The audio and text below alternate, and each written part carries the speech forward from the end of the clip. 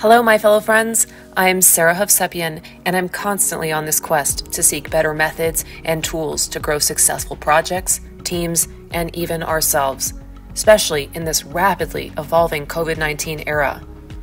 Whether you're wondering if there's a better way to study for NCARB's ARE exam, stuck on a concept, or just feeling lost with where to begin, that's why I created this channel series. I take hard-to-explain topics and explain them simply.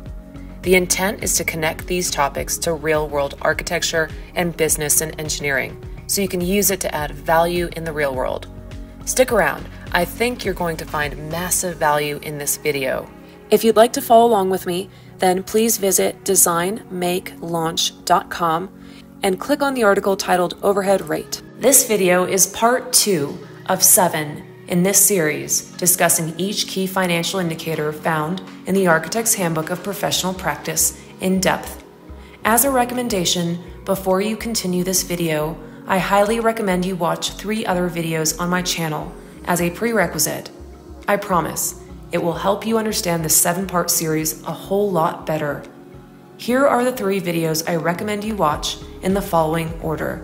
First, watch 3 types of financial statements to get a big picture overview of the profit-loss statement, balance sheet, and cash flow, and understand the subtle differences between them. Next, rewatch the profit and loss statement video, which dives into what a profit and loss statement shows and helps you understand the financial terms that are used to monitor the 7 key financial indicators. Remember, all 7 key financial indicators are essentially a dashboard showing 7 types of metrics a firm uses to assess how it's doing financially. It's critical you understand the profit and loss statement to be able to then plug in the numbers from the profit and loss statement into the 7 financial indicator formulas to derive those metrics. Next, rewatch the 7 key financial performance indicators video, where I dive into each equation and present the formulas to monitor each of those metrics. This video is still pretty high level in my opinion, and is meant to introduce all 7 key indicators, the definition, formula, and target range, sort of like an introduction. And if you have already watched all 3 videos and you're here, then fantastic, you're in the right place. Every individual has expenses to pay for, from food and gas to rent and mortgage. Similar to an individual, a business has expenses too. If you work in an architecture, engineering, or construction firm, chances are your firm has a long list of expenses, from rent and equipment to insurance and even paying you. This is where the concept of overhead comes into play. First, we will discuss the definition of overhead. Next, present a diagram to visualize the concept. Then we'll see the formula written out. Next, we will examine how this topic may show up on an exam or in the real world, and finally, we'll do a practice problem together. Are you ready? Let's dive in. Overhead rate is defined as indirect expenses to total direct labor. Again, that's indirect expenses to total direct labor. This concept is on page 417 in the Backgrounder Key Financial Performance Indicators in the Architect's Handbook of Professional Practice, 15th edition. Here you'll find a sample of all 7 key indicators in the table. That's really useful. Now let's dissect the definition of overhead and visualize it for you visual learners out there. With something to write with, redraw the following diagram. If you understand this diagram, then all 7 financial indicators will be easy. This stacked diagram is basically a profit-loss statement divided into various sections. Section 1 includes all reimbursable and non-reimbursable expenses, along with consultant fees. Section 2 is the direct category, direct labor, and direct expenses. Section 3 is the indirect category, indirect labor, and indirect expenses. And section 4 is profit. I've drawn this so many times personally in so many different ways that it's now very easy for me to remember, and I recommend you do the same.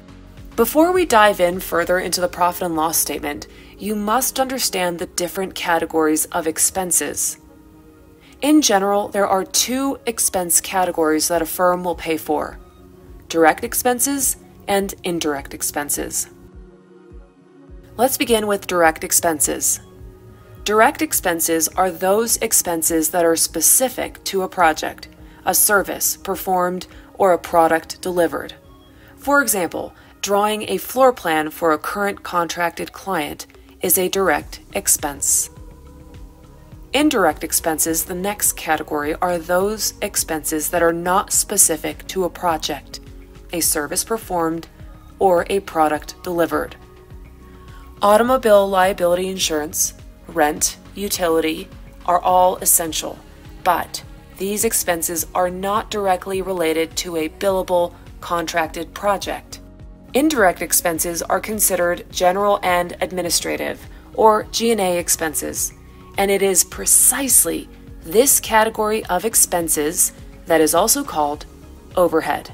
Overhead rate can be calculated by using financial terms straight out of the profit and loss statement. First, we take total indirect expenses, indirect labor plus indirect expenses, which are all the expenses a firm spends on overhead. That's the green box labeled IE, indirect expense in the numerator. Then we divide total indirect expenses by the total direct labor in the yellow box. This is assumed to be total direct labor, or the entire dollar amount a firm spends on employees billed to a project. Now let's see the formula written out. Overhead rate is derived by taking total indirect expenses divided by total direct labor. That's dollar over dollar. So the final answer will be a unitless number, a factor. Look at a profit and loss statement the next time you're able to for your own firm and see if you can add up all the overhead in that column. The size of a firm is usually correlated to how much overhead the business has. In general, every business will try to keep overhead as low as possible, so there's more left over for profit. Now let's think about some ways overhead rate can surface on the ARE 5.0 exam or in the real world. The following is not comprehensive, but a thought exercise. If you know how to solve for these scenarios, then you can solve any type of overhead word problem. Here's one scenario where you're given indirect expenses and total direct labor, and you're asked to find the overhead rate. For example, if total indirect expenses are $150,000 for a firm, and the combined total direct labor of personnel working on projects is $100,000, then $150,000 divided by $100,000 equals 1.5. For every dollar spent on paying employees working on projects, another $1.50 is paid towards overhead. Think of overhead as being additive. If $1 goes to the employee, another $1.50 is accrued in overhead. If $2 goes to the employee, another $3 is accrued in overhead, and so on. Here's another way that overhead rate can show up in a word problem. Given an overhead rate and an employee hourly salary, find the overhead generated by that employee. For example, if the overhead rate is 1.5 and the employee hourly salary is $35 an hour, then the total overhead the firm generates for that employee per hour is 1.5 multiplied by $35 an hour equals $52.50 of overhead per hour. It's that simple. The next scenario is given a list of expenses and a profit-loss statement and a list of employee types and their salaries, find the overhead rate. This requires that you understand what expenses are considered overhead and add those expenses together. Then, figure out which employees are working on projects and add it all together to get the firm's total direct labor. Finally, just plug in the numbers into the overhead rate formula to get the overhead rate for the firm. And the final scenario is, given a profit and loss statement, select line items in the overhead category that a firm can reduce in order to reduce the overall overhead costs. Again, if you can identify what is overhead from a list of expenses, then likely overhead that have a high dollar amount can be singled out and identified for reduction or elimination altogether. If a firm, however, decides to downsize during an economic downturn, then the firm may not need as many HR employees, for example. HR employees are considered indirect labor. Their time is not related to a billable project, and consequently, their time is straight out of the firm's operating expenses. Are you ready to do a practice problem together? Let's consider the following ultra-simplified profit-loss statement, and here's the practice question. Given the following profit and loss statement from the current pay period, find the firm's overhead rate and round to the nearest hundredth. And Part B, if the firm principals plan to reduce the rate to 1.5, adjust the profit-loss dollar amounts to achieve a 1.5 rate. Okay, so we have 4 sections from the profit and loss statement, and we're already familiar with what each of these different sections mean, and we're also given a dollar amount for each of the sections, and the ones in parentheses, of course, are negative. The first thing we should do is identify what the problem is asking us to find.